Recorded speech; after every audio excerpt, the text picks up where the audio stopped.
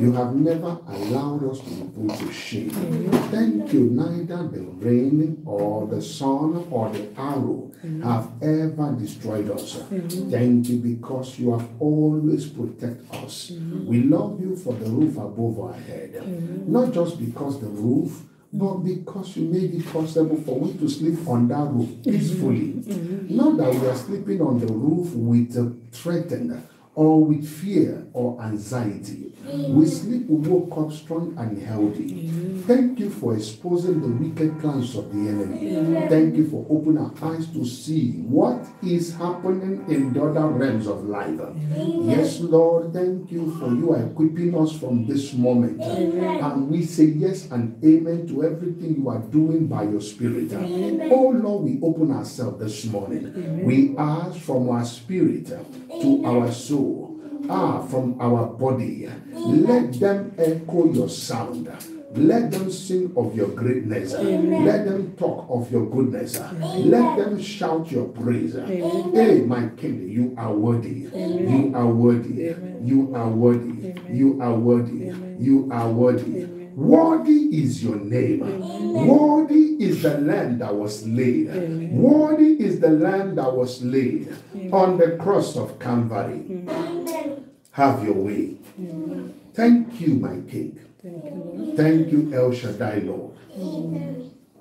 You are good and your mercy forever. Hallelujah.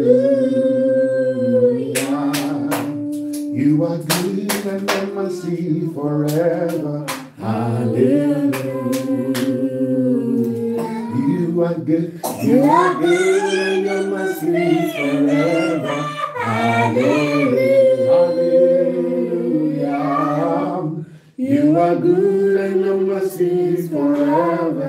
Hallelujah.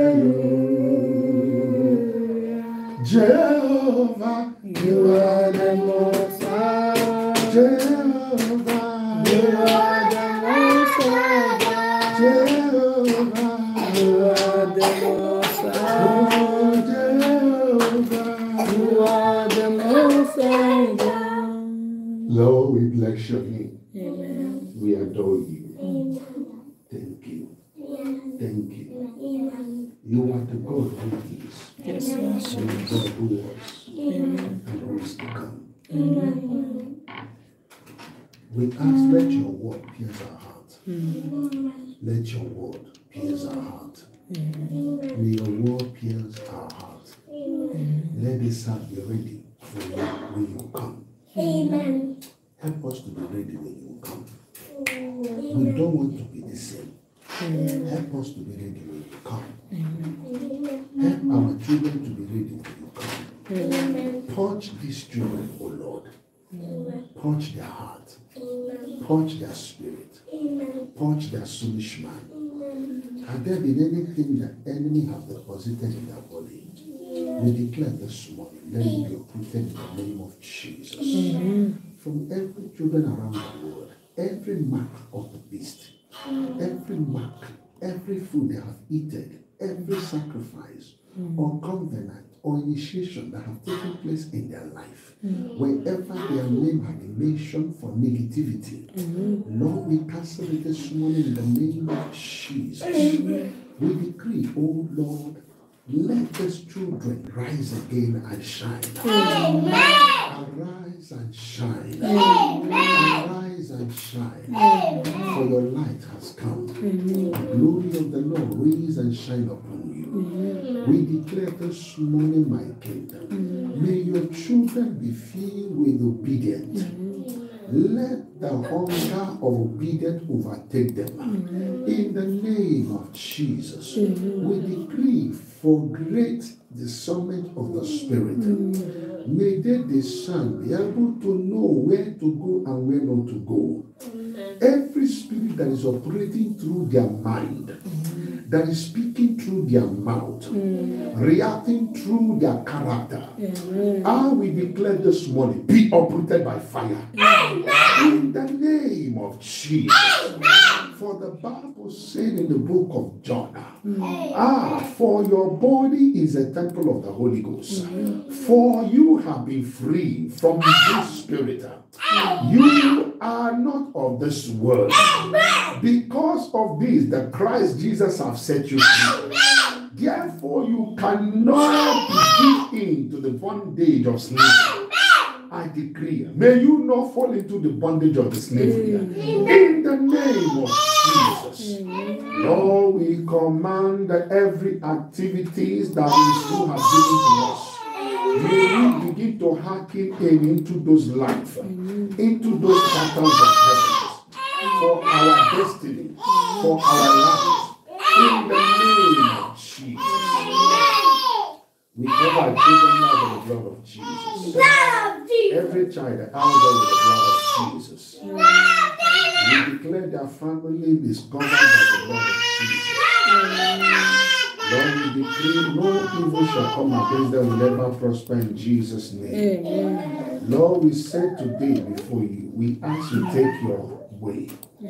Take your place. Take your place. Take your place. In the word that we're going to speak, the thought we're going to conceive, every reaction that is going to come from us, let it be led by the Spirit. Father, we cancel every spirit of laziness, every spirit of laziness, every spirit of grumbleness, anything that is making your children to grumble, laziness, Lord, competition, looking one another, competing each other. We break that yoke in the name of Jesus. We declare clarity and clear of destiny. May the identity be clear to them. In the name of Jesus. Every lack of concentration, we break the yoke in the name of Jesus. Thank you for breaking the yokes of the enemy. Thank you, Lord, we pray that your children will have a great focus in your word. In the time of prayer, in the time of worship. Yes, Lord, let your word pierce their hearts. In the name of Jesus. We give you all the glory. We give you all the praise. In Jesus' name we pray. Amen and amen. Thank you, Lord. Jeremiah 1 from verse 4, we read. The Bible said, the Lord gave me this message. I knew you before I formed you in your mother's womb. Before you were born, I set you apart and I appointed you as... Adam, do it the third time. Take your Bible, sit up. Sit properly. Put it like this, you can do it. Thank you. I knew you before I formed you in your mother's womb. Before you were born, I set you apart. Have a lovely day, okay? And appointed you as my prophet to the nations. All right, no problem. By the way, before you go, our prayer line, which is the midnight prayer, we have shifted to Kachi Ignite, okay? So I always share it to this community in case if you come across it. It's the same time, 10 o'clock. So yeah. All right, thank you so much. The main meaning prayer. So, okay, no problem. Thank you. Have a lovely day. Yeah, continue, love. The Bible says, Jeremiah 1:4, we read to verse 9. Okay. The Bible says, the Lord gave me this message. I knew you before I formed you in your mother's womb. Okay. Before you were born, I set you apart. Amen. And appointed you as my prophet to the nations. So, O sovereign Lord, I say, I can't speak for you. I am too young. The Lord replied, don't say I am too young. For you must go wherever I send you and say whatever I tell you. And don't be afraid of the people. Okay. For I will be with you. And I will protect you. I, the Lord, has spoken. Then the Lord reached out and touched my mouth. And and said, Look, I have put my words in your mouth. Amen. Amen. I have put my words in your mouth. And let's complete verse 10. It says, Today I appoint you to stand up against nations and kingdoms. Some you must uproot and tear down, destroy and overthrow. Amen. Others you must build up and plant. Amen. Amen. Yes, I know what you will read. Okay? Pay attention. Amen. Amen. The Bible said, this is the calling of who? Jeremiah.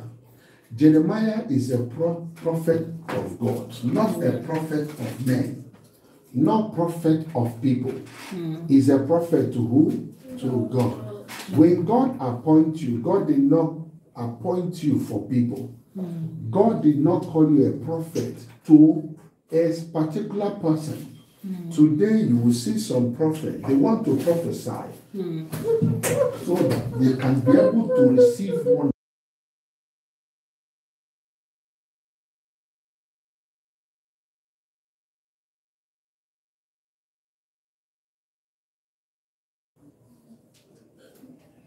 Go and sit that side and sit on your leg.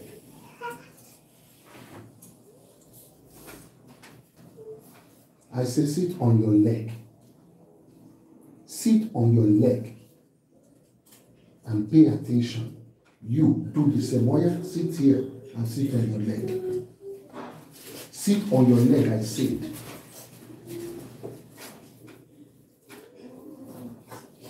Now, pay attention. The Bible says, I have appointed you. So first of all, what happened to Jeremiah? We see that he received a message. And the Lord gave me this message. It was not a man that gave him the message. Just like Apostle Paul encountered Christ on his way to Damascus. Most of the time, if man give you a message, man will twist it. If man is telling you God called you, man may not give you that message as the Lord has spoken to you, as the way the Lord want that message to be delivered to you. Because most of the time, man want to take credit. It's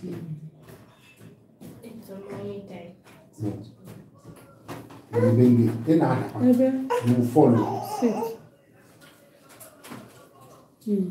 Continue.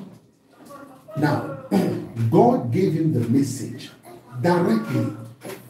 Just as God came and spoke to Solomon in a dream and said, what do you want for me to do for you for giving this sacrifice? There are places, there are instances in the Bible where God did not send man to deliver the message. God have to deliver the message by himself because he know the magnitude of that assignment. He don't want that assignment to be twisted or to be compromised. He said, the Lord gave me this message. Wherever you see it's written Lord, it means Jesus. Jeremiah is saying, the Lord Jesus gave me this message. And he said, I knew you before I formed you in your mother's womb. Hear this word. I knew you before I formed you in your mother's womb. Which means there was a place you've been existing before. Your existence did not start in this world. You've been in existence before time. Because remember, the scripture said that before the foundation, that we were in the womb of Christ. Which means there is a terrain, there is a kingdom, there is a realm where we've been existing with Christ. That is why Christ said, I knew you before I formed you in the womb of your mother. So what happened? How come you don't know where you were before? It's because you were brought into this earth for a purpose. Everything about your past was shut out completely. Everything about your past was completely shut out away from you. So that you would not remember your past. All you are going to do is to focus on the assignment that is set before you. And it went on and said, before you were born, I have set you apart and appointed you as my prophet to the nation. So now the Lord is not saying, okay, where you were before, you were doing much well. But I brought you into this earth for a purpose. The purpose, the reason why I brought you here, is to set you apart. I don't want you to mix yourself up with a certain group of people. You know, set apart means separate. I separate you from this certain group of people. I separate you from the people of the world. I don't want you to speak the language of this world. I don't, like this morning, I was cleaning the kids' toilet. I began to hear that song, something Kamsa, that worldly song. The song was playing. I said, no, this is demonic calling. This is a demonic calling. Now, you can understand if you have been separated. You will know when a demon is calling and when the Lord is calling you. Yes, so true. And when you see the Lord say to you, I have done what? I have appointed you. You've shared a video. I have separated you. I have separated you as what? I have separated you from? Appointed you as my prophet. Okay, what you guys need to look into your Bible when we are reading. Okay, that is why I purposely say that. Daddy, I set you apart and appointed you as my prophet to the nation. Okay, now did you see what the scripture say? I appointed you as what? Prophet to what? To our nation. To a nation. To nations. Not, he didn't say, oh, I have set you apart to be a prophet to that family. I have set you apart for you to be a prophet to these people. No, he said to nations. When you are a prophet to nations, you are not to take side. A prophet to a nation speaks the mind of God. It doesn't take sides. It doesn't compromise.